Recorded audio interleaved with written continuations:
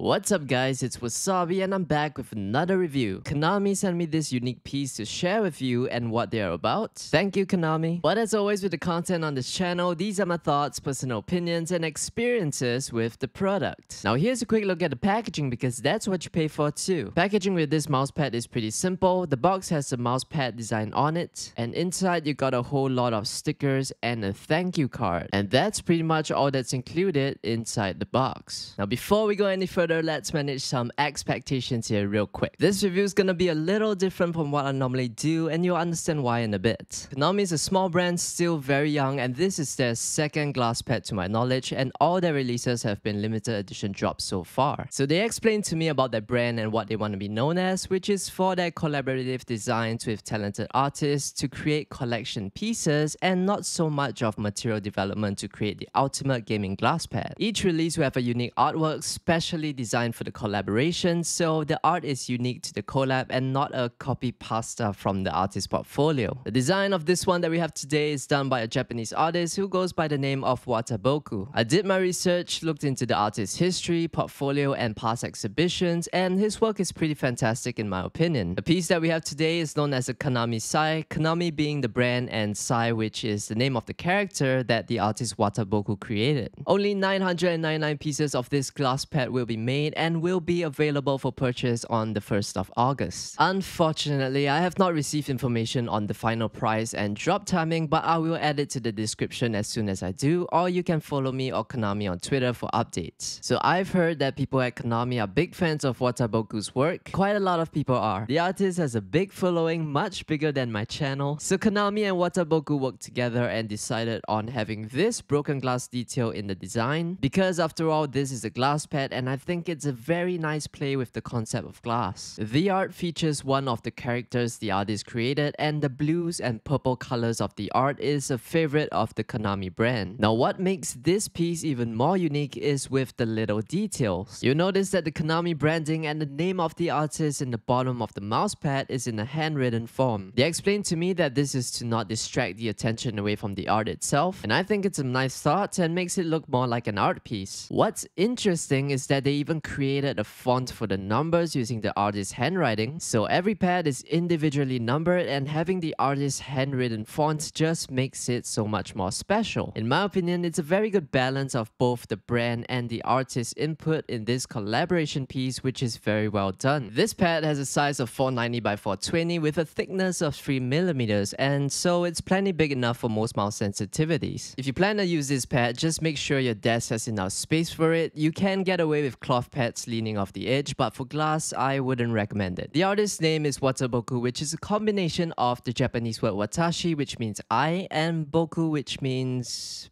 Boku. Here's a brief look at some of his past work and art style on his website. If this is a glass pad you're interested in, I would strongly encourage you to find out more about the artist and check out his work. And I'll leave links to his Twitter and website in the description below. Very impressive talent really. The most I can draw is almost done there.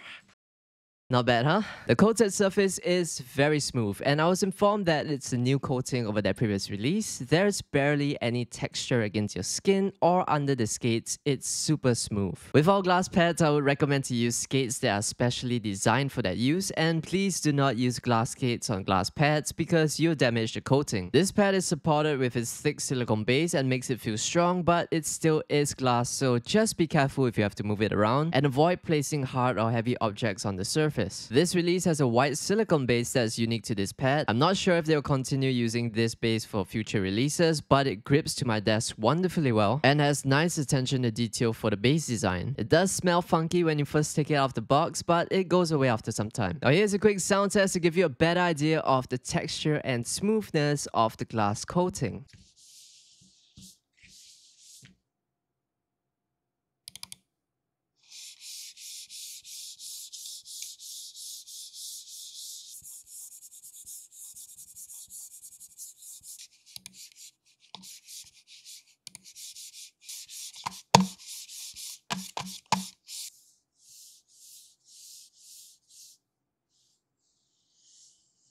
Glass pads in general, consistency is known to be the best and humidity doesn't get into it. But in humid environments like with most pads, is when your skin with sweat and humidity gets clingy to the surface and gets in the way of smooth arm movement. And with my experience with this pad, it's no different. My concern with coated pads is its durability, and it's sort of a grey area with that because brands can't give you an accurate measurement, unlike battery life at constant motion for example. Surface coating durability varies from gamer to gamer depending on a whole lot of factors: the skates, how often you use the pad, and how intense as well. There's currently no standard industry test that brands follow for now. But so far, with my experience using this pad for gaming and as a daily driver, there's been no problems at all. So how's the experience for gaming? Well, it's a little too smooth and fast for my liking when it comes to gaming because I play a mix of both Overwatch 2 and Valorant, but I know that there are gamers who enjoy ridiculously smooth glides on glass. It feels fast even with my Obsidian Pro Air skates, which are designed to give a lot of control on glass, but here on this pad, it makes the skates feel like speed skates. I can't say it's a bad thing though. If you have a preference for speed and smooth glides, you should feel right at home using this pad. With all pads, it's really just a matter of getting a hang of it. So if the design of this pad strongly appeals to you and you want to use it as your main, I don't see why not. But I feel like it's a little too precious to use for gaming. Personally, if I want to use a glass pad for gaming, I'd take more interest in using pads that are specially developed for that purpose. This one feels more of a piece to collect. It comes off very special, and I can fully appreciate the thoughts and ideas between the artist and the brand to create the art for this collaboration. With my time testing different mice on this surface, sensors have been tracking just fine, really no problems with my experience. So final thoughts and what I think of its value, well, this is something that you buy if you enjoy the design or appreciate for the artist behind it. And it looks really nice if you put it on display or hang it up on the wall. I have my own preferences for how glass pads feel for gaming based on the games that I play. But of course, just because the speed and control is not within my comfort zone does not make it a bad glass pad. You can use it for gaming, no problem at all. You got a super grippy silicone base, a very smooth surface, and a unique artwork with this pad. But after all, what they want the brand to be known for is their unique collaborative works with renowned artists, and with this piece, it does just that. Whether you're a gamer or someone who just appreciates art and design, this is a nice piece to check out. Nice attention to detail with the artwork, so really the design and the thought put into it is where the value is at. Because of what the brand is set out to do, I don't have much to pick on it when it comes to gaming. It just wouldn't make sense to. I'm fine with sharing this one with you guys because I'm aware that quite a few of you can appreciate art and design, and not all of the artist followers are gamers, so I thought it would be a good idea to share about its practical use. I do have two recommendations though. I would like to see them put the thank you card, stickers, and the little items in an envelope because for collection pieces, presentation is just as important as the design of the pad, and mine came in a crumpled mess, and this is the last thing you want to see for any collectible. I might have just been unlucky, but you know, just a suggestion to improve the presentation and experience as a whole for limited edition products in general. And I would suggest a website with details about the surface, its base, and things that makes this piece unique. Maybe some background about the artist, his inspiration, and ideas for the collab work, because at this point in time, this is all you'll see on the website. This is not the website, by the way, it's just a basic example I put together while taking a break from editing. You know, it could even have a timeline of the collaboration from start to finish. That would be very nice to see. Simple stuff. For limited collab products like this, the website is a big part of the buyer experience, not just for gamers, but also for the artists, followers, and fans who enjoy their work and want to know more about the collaboration. Now, these are just little things which I feel can help people to understand and appreciate the collaboration and get people curious about the next. And of course, for my viewers, if you have any ideas or artists you would like to see Kanami collab with, feel free to put it in the comments below. I have some good news. They mentioned they would like to collaborate with me to do a giveaway, and most probably it will be on Twitter. Thought it would be nice to put it out here for you guys because it wouldn't be fair if I just shared it on Twitter and left out you guys who have been supporting my channel. I have a small following of very nice people on Twitter, which I must say I'm very grateful for, and if you think about it, with the number of followers that I have, it's not a difficult giveaway to win. Lucky you. The giveaway might be their previous limited edition pad, but most likely it will be this one. So if you're interested to win this pad, well, not the one that I opened, but a brand new one, follow me on Twitter for now, and I'll leave a link in the description below. That's where we'll announce more details for the giveaway. Probably you'll see something like this little poster I put together. Anyway, thank you for watching. If you enjoyed the video or found it helpful in any way, please leave a like and subscribe to support the channel, and I guess I'll see you in the next one.